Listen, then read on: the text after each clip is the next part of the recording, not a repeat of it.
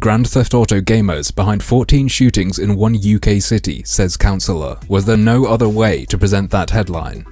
The Grand Theft Auto generation used guns, not fists. Surge and Salford shootings blamed on war games by councillor. It's the exact same article, except I'm not sure whether this is better or worse. Here it makes it sound like you should take it seriously because he said it. The councillor in question is John Warmisham, and doesn't he just look like a barrel of laughs? Here is the quote that inspired the headline. Regarding the increase in shootings, he says, "It is escalating, but these days the young Turks have a different mindset from previous generations. They've been brought up on a diet of war games and Grand Theft Auto, and some are trying to live it out." Yeah, that is some Jack Thompson shit, but don't forget the fucking headline. Grand Theft Auto gamers behind 14 shootings in one UK city, says councillor. Never mind that these kids are also obviously growing up around the gangs that they end up joining. It's the video games. That is the key point. If it weren't for that accursed game, these gangs would have just stuck to using baseball bats. They would have never even heard of a gun. I have to admit, I am somewhat blown away by this argument. I've never heard it before. It's not that games are corrupting the youth, right? It's that they're corrupting people who are already criminals and making them worse. Gangsters are dead. Gangsters don't have to be your audience. Gang culture as we know it is kind of embarrassing. It's not even really culture, they just go for whatever weapon games tell them to. The article does report that another councillor suggested it was time to bring in a specialist anti-gang police unit, but that's ridiculous. It's so much cheaper to just take their Xboxes away, and then they'll go back to using baseball bats. Grand Theft Auto 5 has sold more than 50 million copies, and I'm sure that millions of those people playing Grand Theft Auto 5 grew up with the older installments in the series. The so-called Grand Theft Auto generation responsible for this increasing gun crime is huge. Shouldn't there be a huge problem connected to it everywhere? What percentage of those people are involved in gang shootings? I would be absolutely blown away and shocked if it were anything more than an absolutely